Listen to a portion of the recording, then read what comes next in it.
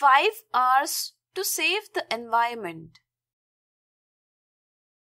We obtain various things from the environment for our development. All the things we need from the environment are called natural resources. Air, forest, sun energy, water, coal, petroleum, etc. are natural resources. Resources like forest, water, coal, petroleum cannot be used again once they are used. Therefore, these resources are limited.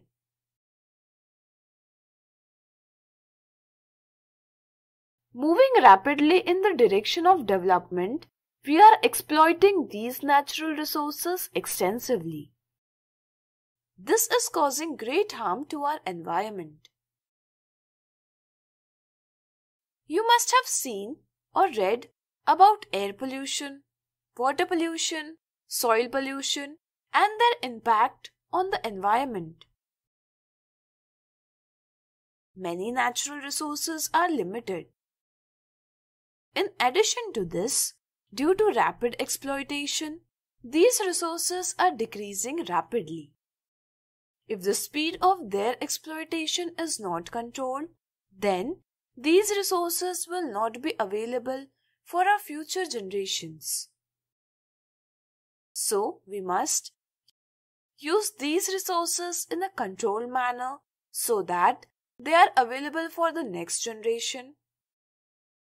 Distribute the resources equally among all classes. Ensure that the environment is not harmed during use of resources. Dispose the waste materials in a proper way. The concept of sustainable development encourages the development and fulfillment of the present needs of human beings, as well as it ensures that resources are conserved so that they are available for future generations. All of us should follow the 5 R's to ensure sustainable development and to save the environment. Let's learn them. Refuse. While buying things, we should refuse to take all those things which can harm a family and environment. For example, we can refuse to take plastic bags. Instead, we can use cloth or jute bags. Many times, when we see a good deal, we purchase things which are rarely useful to us. We can avoid buying such items. We can also deny excessive packaging. Similarly, we should also refuse to take items like plastic cups which cannot be used again. Reduce. We should reduce the use of resources. For example, we can turn off the appliances running on electricity when not in use. You can take a walk to go to nearby places instead of using a car. If you want to go far, you can use a public transport. This will save petroleum. Do you know about 17 trees are cut to produce 1 ton of paper? We can reduce the use of paper so trees can be saved. Similarly, we should make food according to the need so that it cannot be wasted. Can you tell me in which cases we can reduce the use of water? Discuss this with your friends. Reuse. We must use things again and again. For example, a jute bag can be used repeatedly to carry things. Instead of throwing a juice bottle, we can use it to store water. Plastic containers can be used to keep things in the kitchen. You can also use boxes used in packaging to store things. Those clothes which do not fit us can be given to the needy.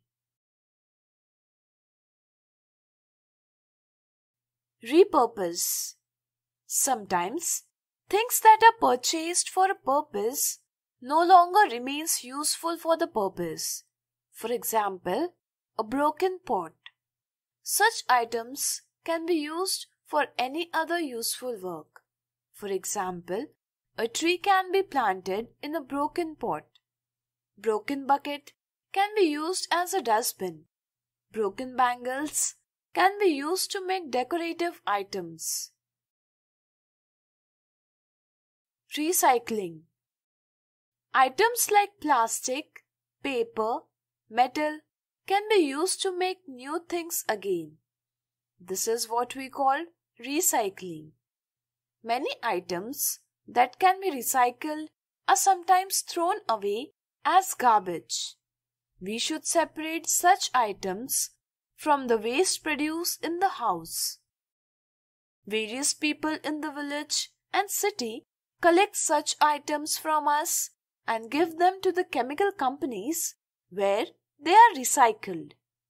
It is a matter of fact that energy is required for the method of recycling. So, whenever possible, we should focus on reuse. Now, remember your daily activities and think, how can you use 5 hours? So today we have learned 5 hours to save the environment.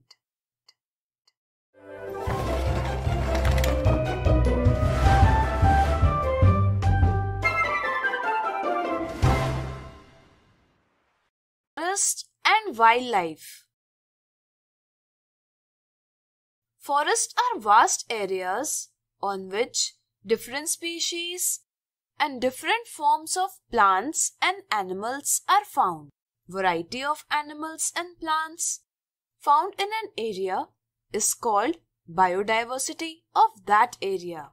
Forests and wildlife are important resources for us and the environment. They also maintain balance in the environment. Many things are available to us from forest. In order to fulfill our need, we are exploiting the forest excessively, causing heavy loss to the forest and wildlife. This is also destroying the biodiversity of the forest areas. To protect various species, it is necessary to protect forest.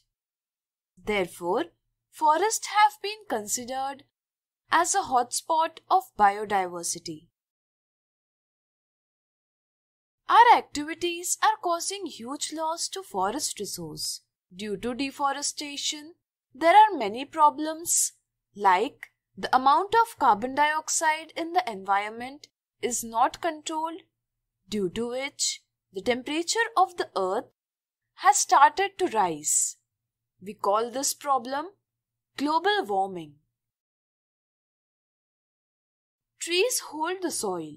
Due to absence of trees, the fertile layer gets washed away with rainwater and blows away with the wind. This is what we call soil erosion. Due to excessive cutting of trees, green lands are converted into deserts. Due to the absence of trees, rainwater flows away, causing problems like flood. Due to lack of trees, water cannot enter into the ground, due to which groundwater is not replenished. Similarly, due to lack of trees, the environment changes and the habitat of organisms is also damaged, due to which there is huge loss to the forests and wildlife. Let us now discuss the conservation of forest. For this, it is important to identify the persons related to forest. We can call them stakeholder. The main stakeholders of forest are as follows. Local people obtain different things from the forest. Therefore, they conserve forest. Even before the arrival of British, people used to live in forest Did it harm the forest? No, they had developed such methods that could lead to sustainable development. The local people still continue the tradition of conservation of forest. The British overexploited the forest. When the control of forest went to the forest department of the government, the forest areas were destroyed and the same type of trees were planted on it. This gave industrialists the source of raw materials and revenue to the forest department. But the biodiversity was destroyed on a large scale. Due to this, various species are extinct or are on the verge of extinction. We should fulfill the industrial needs by planting trees on the barren lands and not by cutting forest. Nature and wildlife enthusiasts are not dependent on forest, but they contribute significantly to the management of forest. They tell the importance of forest to the society and convey the message of synergy. They also prevent unthinkingly exploitation of resources. Local residents are trying to conserve forests as per their tradition.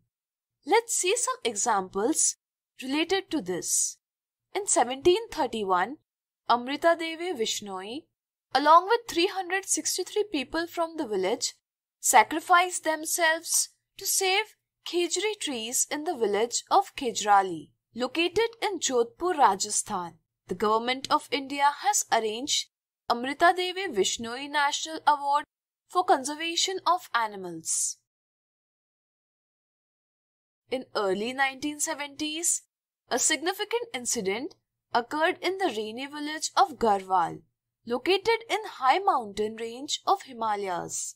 A contractor was allowed to cut down trees near the village. In protest against the cutting of trees, the women of village filled their trees in arms and prevented the contractor from cutting the trees.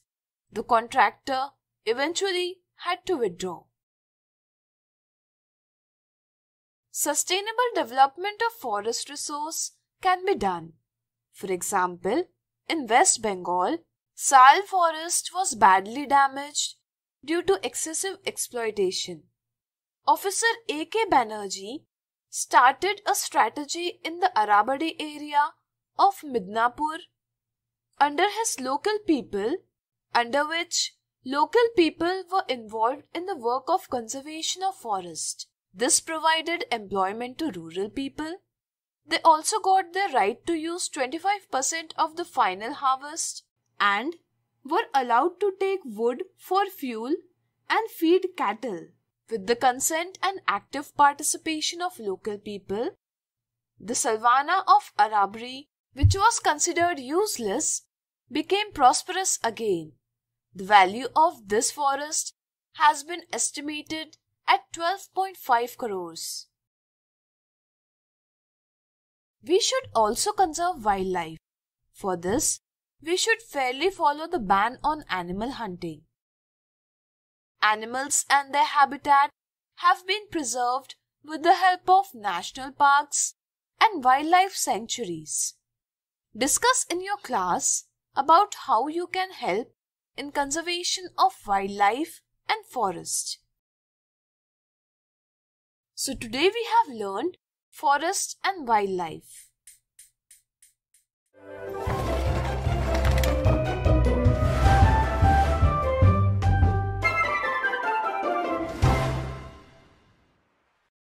Today we will learn water conservation. In the previous video, we discussed the conservation of forest resources. Like forest, water is also an important resource for us. Let us discuss the reason why we need to conserve water resources. In our country, rainfall mainly depends on the monsoon. So, the duration of rainfall is limited to a few months. Due to deforestation, there are changes in the system of rainfall. Because of absence of trees, rainwater cannot go into the ground. It drains and merges into the sea. Water is excessively exploited in industries and farming. Similarly, water pollution is also increasing due to various reasons. Due to many such reasons, the amount of available water has decreased. Absence of water is also closely related to poverty. Therefore, we need to conserve water resources. Since ancient times, water has been conserved by the local people by making dams, tanks, and canals. These reservoirs were managed by the local people so that water should be available throughout the year.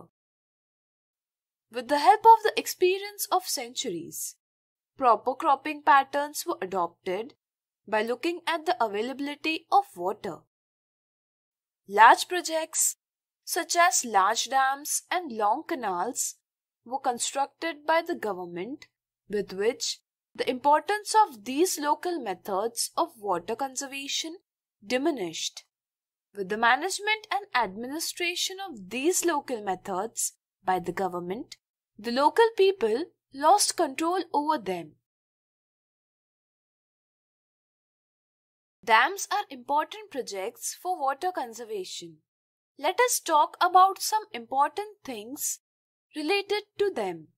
There are many benefits of building a large dam, such as sufficient amount of water can be stored in them.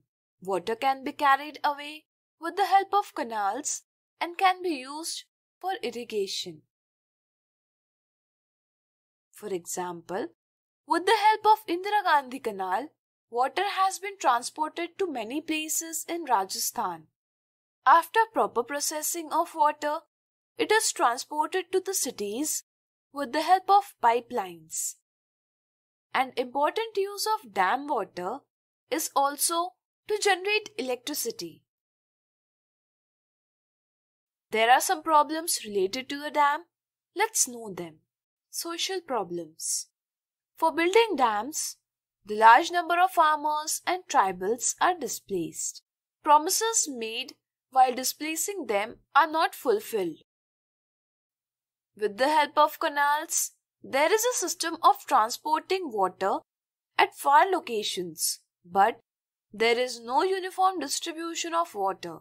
Those who are near the dam use excessive amount of water, while the people located at far away places are deprived of water. Economic problems. For large projects, public funds are very high, but compared to this, there is less or no benefit. Environmental problems. Large-scale destruction of forest wealth results in loss of biodiversity. As an alternative to these problems, there are several other methods.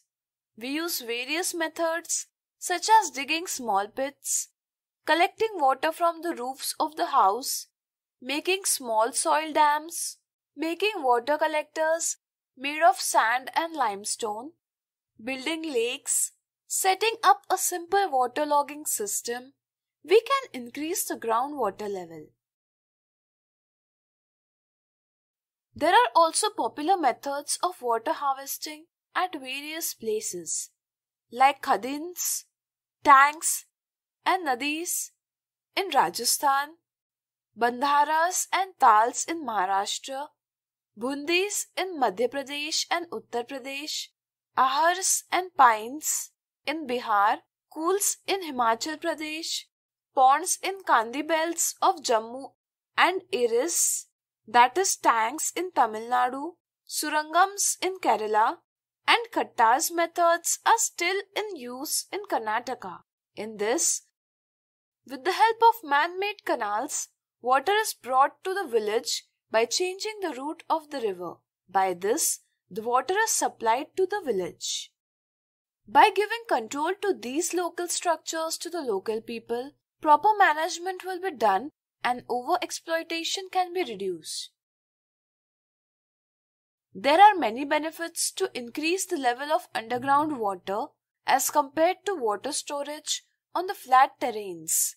For example, a small amount of water can be collected in small pits and it can be stored for only few months, whereas the amount of collection of water under the ground is not limited because it spreads to surrounding area and can be stored for a long time. Various problems such as water pollution, mosquito breeding can happen in small pits of water, while underground water is relatively safe. You must find information about various methods of water conservation on the internet. So today we have learned water conservation.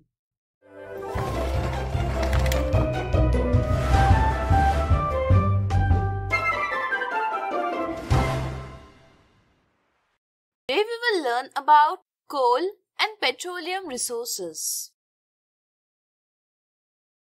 Coal and petroleum are important resources of energy for us. In thermal power plants, we produce electricity by using coal as fuel. Similarly, various petroleum products like diesel and petrol are used as fuel for different modes of transport such as motor vehicles, ships and aircrafts. They are also used to manufacture many items such as paraffin wax, grease, etc.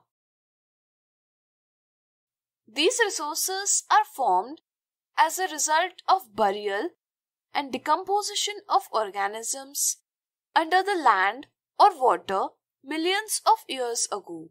Therefore, we call these as fossil fuels. The process of their formation is very slow. Therefore, their quantities are also limited. For our current requirements, we are doing enormous exploitation of them, due to which these fuels are decreasing at a rapid rate. It has been estimated that if we continue to exploit them at the present pace, coal will be available only for next 200 years and petroleum only for next 40 years. Eventually, if we use them carefully, it is sure that they will end in the future.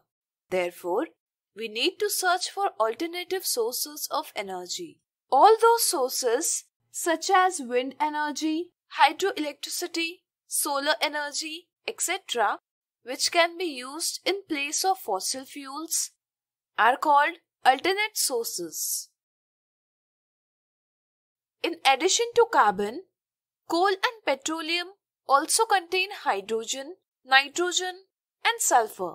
When these fuels are used along with energy, other substances such as carbon dioxide, water, nitrogen oxides, sulfur oxides, etc.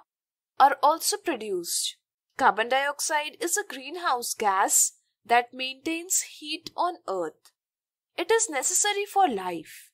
Due to excessive exploitation of fossil fuels, the amount of carbon dioxide in environment is increasing drastically, and so the heat is also increasing.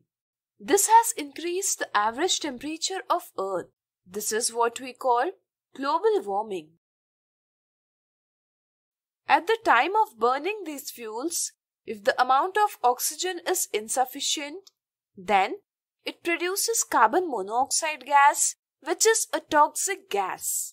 Similarly, nitrogen and sulfur oxides are also toxic gases. In the upper atmosphere, when these gases are mixed with rain, it causes acid rain. You should search for the harmful effects on acid rain on the internet. For all these reasons, we must use coal and petroleum resources wisely. We can reduce the consumption of fossil fuels by changing our activities. Like, for traveling, you can prefer to travel by walking, by bicycle, or by bus instead of using a personal vehicle. Similarly, you can also do carpooling or ride sharing, in which more than one person travels together and shares the total cost. From time to time, we should also pay attention to the efficiency of our vehicles so that the energy derived from fuel is not lost. Since electricity is generated with the help of coal, we can limit the use of electricity in our homes. Electrical equipment should be kept off when not required. Similarly, in place of halogen bulb, we can use LED bulb. During winter, you can use a sweater instead of using a heater. We can also save electricity with the help of solar equipment. This will also reduce the electricity bill. By using man-made fuels such as biogas, biodiesel, we can control the consumption of fossil fuels. By planting more trees, we can also help to control the amount of carbon dioxide in the atmosphere. You must cooperate in saving the environment and sustainable development by bringing changes in your activities. So today we have learned about coal and petroleum resources.